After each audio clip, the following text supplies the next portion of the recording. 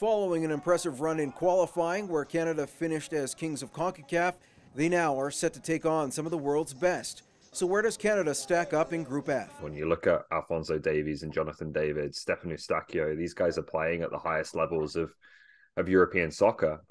It's just the case that Canada doesn't have nearly as much depth as these teams through the lineup or through the 26-man roster. Canada will start play against Belgium, who finished third in 2018. Loaded with stars like Manchester City's Kevin De Bruyne, Real Madrid's Eden Hazard, and Inter Milan's Romelu Lukaku.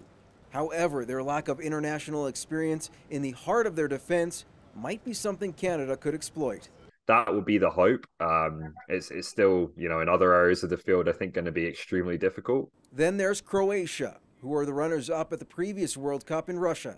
The core of the team returns 4 years older, led by captain Luka Modric and Ivan Perisic. However, concerns about an aging side is overblown, says one Croatian journalist. Croatia was quite an old squad in 2018, actually.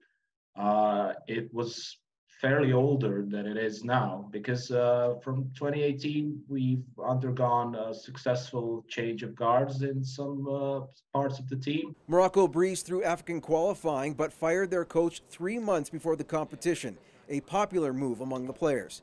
Morocco, led by Paris Saint-Germain's Achraf Hakimi, Noussair Mazraoui of Bayern Munich, and Yassine Bono. The Atlas Lions have a dozen players who were either born or grew up outside of the country. Some of the best players, like Hakimi, like Ziyech, like Bono, who was actually born in Montreal in Canada, they do heavily rely on the diaspora. To overly compensate, they almost become a little more patriotic and a little extra motivated, and I think that's going to be one of their strong suits at this World Cup. Platt says it will be a steep climb for Canada to advance out of the group, but the games are meant to be played on the pitch, not on paper. You would never say never with this team because I think we're smarter than that now, having seen how they've progressed and the way they've qualified for this tournament in style. Moses Woldu, Global News.